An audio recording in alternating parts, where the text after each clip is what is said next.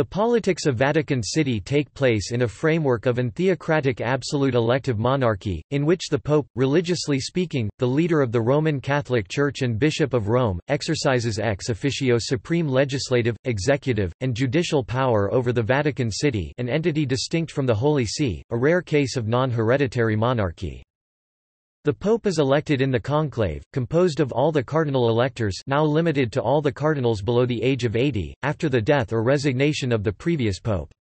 The conclave is held in the Sistine Chapel, where all the electors are locked in Latin cum clave until the election for which a two-thirds majority is required. The faithful can follow the results of the polls, usually 2 in the morning and 2 in the evening, until election, by a chimney top, visible from St. Peter's Square. In a stove attached to the chimney are burnt the voting papers, and additives make the resulting smoke black fumata nera in case of no election, white fumata bianca when the new pope is finally elected.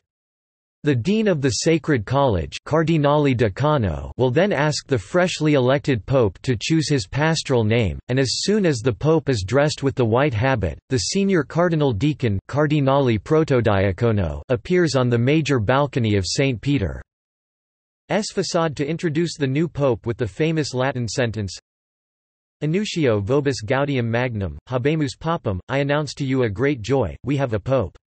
The term, Holy See, refers to the composite of the authority, jurisdiction, and sovereignty vested in the Pope and his advisers to direct the worldwide Roman Catholic Church. It is therefore quite distinct from the Vatican City State, which was created in 1929, through the Lateran treaties between the Holy See and Italy. As the central government of the Roman Catholic Church, the Holy See has a legal personality that allows it to enter into treaties as the juridical equal of a state and to send and receive diplomatic representatives. It has formal diplomatic relations with 179 nations. The State of Vatican City, for its part, is recognized under international law as a sovereign territory. Unlike the Holy See, it does not receive or send diplomatic representatives, and the Holy See acts on its behalf in international affairs.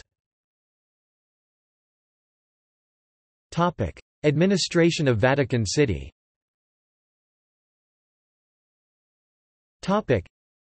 As with almost all monarchies, the executive, legislative and judicial power of government reside in the Crown, in this case in the office of the Bishop of Rome, the Pope.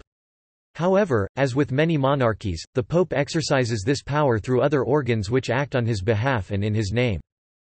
The Pope commonly delegates the internal administration of Vatican City to various bodies and officials.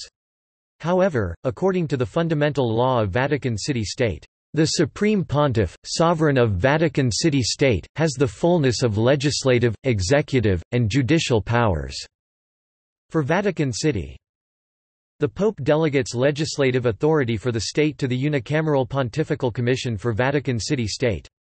This commission was established in 1939 by Pope Pius XII. It consists of 7 cardinals appointed by the Pope for 5-year terms. Laws passed by the Commission must be approved by the Pope through the Secretariat of State prior to being published and taking effect. The President of the Pontifical Commission is also the President of the Governorate of Vatican City, to whom the Pope delegates executive authority for the state. The President is assisted by a Secretary General and a Vice Secretary General. Each of these officers is appointed by the Pope for a 5-year term. Actions of the President must be approved by the Commission. Various departments and offices report to the Governorate, handling such issues as communications, internal security, fire protection, and the Vatican museums. The Corpo della Gendarmeria is the state's security and police force, not the Pontifical Swiss Guard, which is an organ of the Holy See, not Vatican City. Executive.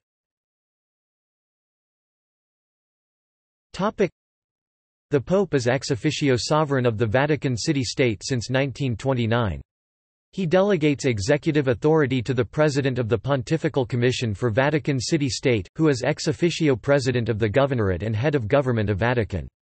The President is appointed by the Pope for a 5-year term, but may be removed at any time by the Pope.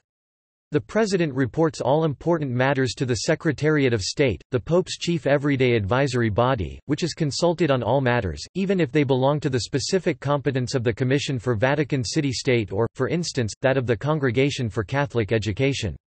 The Secretariat of State is not thereby considered to hold responsibility for such matters, and the Cardinal Secretary of State is not seen as heading the Vatican City State or the various departments of the Roman Curia, other than the Secretariat of State itself. Vatican City is a member of SEPT, Eutelsat, International Grains Council, Intelsat, ITU and UPU. Vatican City does not have direct diplomatic relations with other states. Its foreign relations are managed by the Holy See. See Holy See – relationship with the Vatican City and other territories. Legislature. A unicameral pontifical commission for Vatican City State, appointed by the Pope, operates as legislative branch, proposing law and policy to the Pope. Prior to taking effect, laws and policies passed by the Commission must be approved by the Supreme Pontiff, through the Secretariat of State, and be published in the Italian-language supplement of the Acta Apostolicae Sedis that deals with Vatican City State matters. The "councillors of the state" give their consultation in the drafting of legislation. They may be consulted either alone or collegially. Judiciary.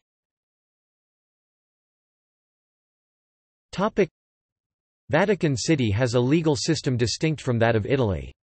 The Pope's judicial authority is exercised through the prefect of the Supreme Tribunal of the Apostolic Signatura, as he by law serves also as the president of the Cassation Court of Vatican City, i.e. the highest court of appeal. The population of the state is a few hundred. Each day outsiders come there to work. 18 million people visit there each year. In 1 year its courts tried 640 civil cases and 226 penal cases. The penal cases are usually for minor crimes such as pickpocketing. If such crimes are committed in St. Peter's Square, the perpetrators may be arrested and tried by the Italian authorities, since that area is normally patrolled by Italian police. Under the terms of Article 22 of the Lateran Treaty, Italy will, at the request of the Holy See, punish individuals for crimes committed within Vatican City and will itself proceed against the person who committed the offence, if that person takes refuge in Italian territory.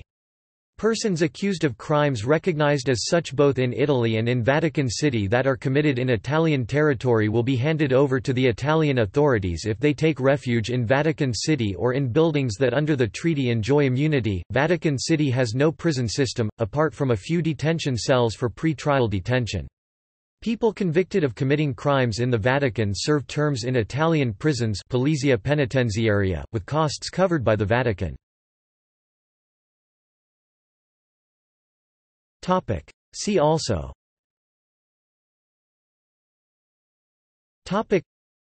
Governor of Vatican City, Index of Vatican City related articles. References.